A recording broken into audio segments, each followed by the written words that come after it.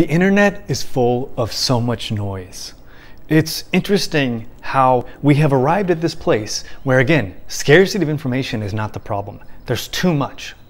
And what that means is that you need to learn how to filter it. And once you get good at filtering so much information, you realize there's very few sources of information that drive value.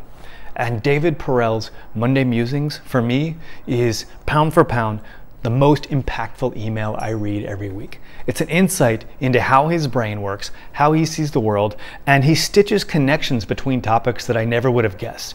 And as an entrepreneur, as a professor, it profoundly affects my thinking and how I orient unto the world. So, of the things that you should give your very, very precious attention to over the course of a work week, David Perell's Monday Musings is a fantastic usage of your time and energy.